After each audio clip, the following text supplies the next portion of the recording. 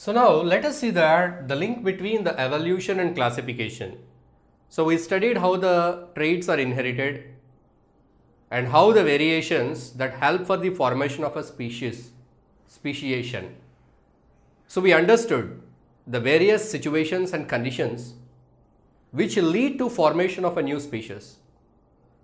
So sometimes it happens because of the natural selection.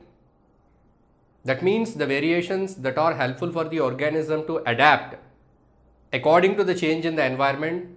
So it leads to the survival of the organisms. And sometimes accidentally, certain organisms may be isolated or which may join with some other group and continue their progeny there. So after a long period, if it is brought back to its original group, it may not be able to reproduce with the original members. It shows that the variations accumulated a lot and it has got difference. So by that it cannot reproduce with the previous group, so you can consider it as a new species. So those points we discussed here. Now let us see, to understand the process of evolution, how do we understand? Yes, okay, we are thinking that this much of variety has come from, that means this much of diversity of living organisms have come from the same group of ancestors. So in fact, we all might have, all this diversity might have come from the single ancestor.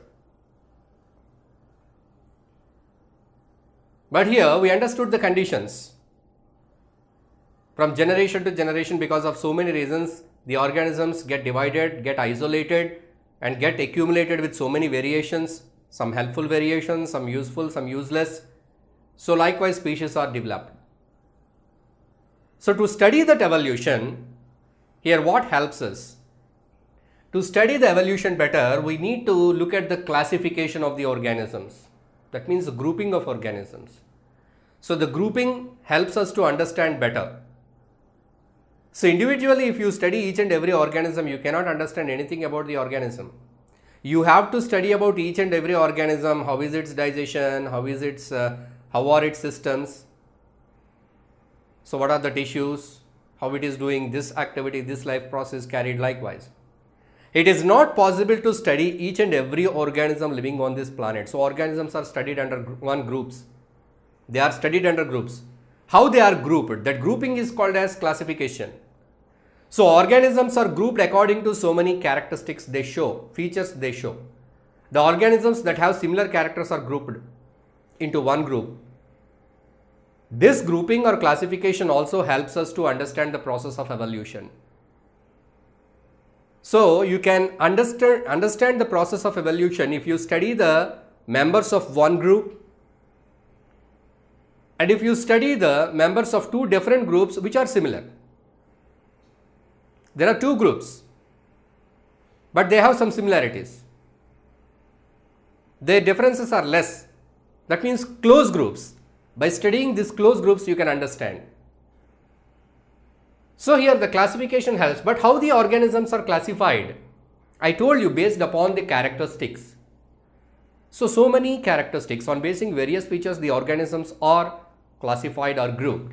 So let us see. Primarily, the organisms are classified depending upon their cell structure. We know that all living organisms are made up of cells. Cell is the basic structural and functional unit of life. So, the cell structure is different between certain organisms. Some organisms, they do not have a nucleus, enucleated organisms, prokaryotes. Some organisms, they have a well-developed nucleus in which the genetic material is present. Whereas the other group, genetic material is present, but it is not in the nucleus. The cell does not contain any nucleus. The genetic material is present in the cytoplasm. So, there is a division. The organisms that do not possess a nucleus in their cells, the organisms that have a distinct nucleus, prokaryotes, eukaryotes. Again, there is a categorization or classification based on number of cells, unicellular, multicellular, Only one cell throughout the life, many cells. And again, one more characteristic, food related, photosynthesis.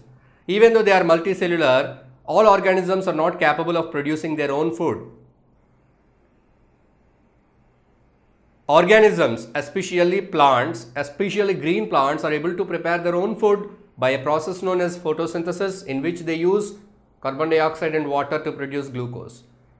All organisms are not capable of doing the photosynthesis. Animals, they cannot carry out photosynthesis. Plants, and even the plants that have green color leaves or green color pods, are able to produce the food by photosynthesis. So on basing this characteristic, whether the organism is able to carry out photosynthesis or not, based on this also the categorization is done, the classification is done. And on the other hand, if you come to the animals, the complexity of the body, even though they are multicellular, the complexity of the body, again they are classified. So there we can find, basically they are divided based upon the structures of their skeletons. Organisms that have a skeleton, again with skeleton, without skeleton, and the organisms that are having skeleton outside the body, exoskeleton, example cockroach, prawns, all insects. Endoskeleton, endo in the sense inside. What inside? Inside the body. We have an endoskeleton, humans have endoskeleton. Our skeleton, our bones are under the muscles. So we don't have any shell outside the body like a cockroach. So insects, they have hard skeleton outside their body. You call it as exoskeleton. But animals like dogs, cat, humans, all mammals, you see that they have endoskeleton. So on basing this also you can divide, the categorize. So on basing all these characters, the grouping of organisms is done.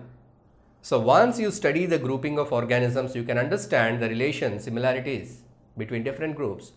So by that you can understand they are closely related. You see that there are two groups. Say for example, I will take mammals and we take birds,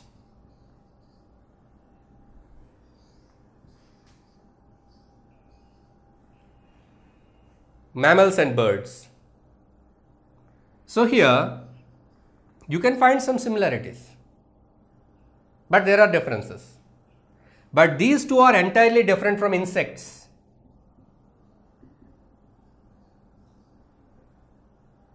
See, here three groups I have written. Mammals, that means that have skin on their bodies, that produce young ones directly by giving birth. Dog, cat, humans, all these are mammals. Birds, you know, pigeon, parrot, crow, all these are birds. Insects, you know. If we talk about these three groups, you find more similarities between these two compared to this. Compared to that, you have skeleton inside your body, endoskeleton in mammals. Even in birds, endoskeleton is there. Blood is red in color in mammals. Blood is red in color in birds. So likewise, you have some similarities. 4 limbs. You have 2 hands, 2 legs.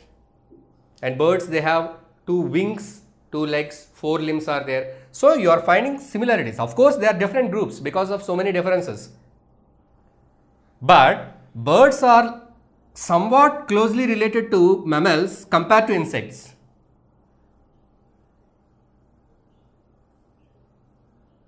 And if you compare with some other group like some plants, you are comparing with some plants. Can you compare these mammals and plants? Lot of variations. So some groups are very closely related, some groups are not so closely related. They have so many differences. But this grouping helps. It helps to understand the hierarchy. We can go backwards.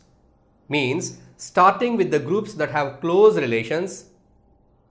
Then you will find that by this you can understand, okay, mammals and birds, they have so many similarities, they are close. It shows that both these things have a common ancestor. Both these things have come from a common ancestor. So you have gone to their common ancestor and there you studied the relation. So finally you will go to a point at which everything has evolved from a common ancestor. So from where this common ancestor has come onto this planet? So there arises a question how the life began on this planet. No one knows how life began on this planet. It's all history. So there are certain predictions and there are certain experiments conducted to show that life might have started on this planet, that is in the ocean, because of some atmospheric changes. Some unnatural climatic conditions led to formation of some molecules in the water, which led to the formation of molecules like proteins, DNA. So all these together they formed a single cell, some living constituent, which later evolved into this much of diversity it gives. So we have to believe that. So as we are going through this process of evolution, we are looking into this process of evolution. So we understand that, so the evolution, this much of diversity, all these species have come from the common ancestors. But it is a very gradual and slow process which takes thousands and thousands and thousands of years, millions of years it takes. If you like this video, please give a thumbs up. Please subscribe to our channel to get more videos on CBSE syllabus.